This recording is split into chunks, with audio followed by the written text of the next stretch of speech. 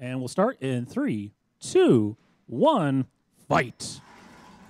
All right, both of them coming to the center quickly. You can see that low wedge on Pushinator getting immediately underneath of Flamingore, pushing him into the blue hazard.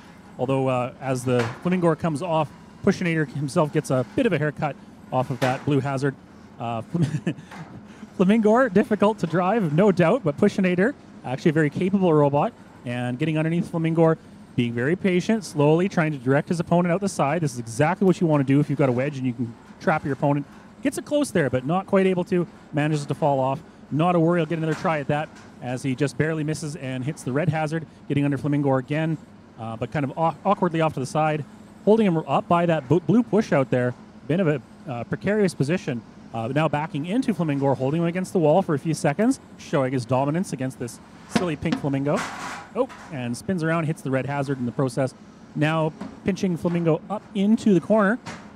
But because that wedge is so low, he actually drives right off. Oh, geez, a hard bounce there. Pushinator almost ends up pushing Flamingore out, but Caleb's able to maintain control, get himself back out of that situation.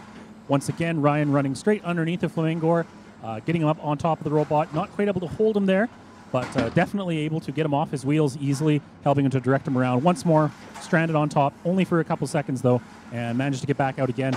Keeps driving towards that blue push out, doing a great job of directing his opponent where he wants him to be, as Caleb is trying to do something with that silly pink Flamingo head. Oh, he's also got his push out over there open, and Pushinator tries to get him towards the red push out this time. Again, close, not quite there, but Flamingore now on its backside. Oh, geez, the red hazard almost puts Pushinator out. Managed to get back in time as Flamingore is trying to get oriented. Definitely looks to be a bit of a difficult bot to steer. It seems like it spins every time he turns his wheels, so a little bit hard to get the direction on it correctly, as Pushinator once again under Flamingore, who hits the red hazard hard and is high-sided on a screw. Oh, I see a bent piece of aluminum of that plating is coming out the bottom. Oh, a hard hit off the unapologetic red maple leaf, and Caleb goes flying out the side. Pushinator wins. Congratulations, Ryan.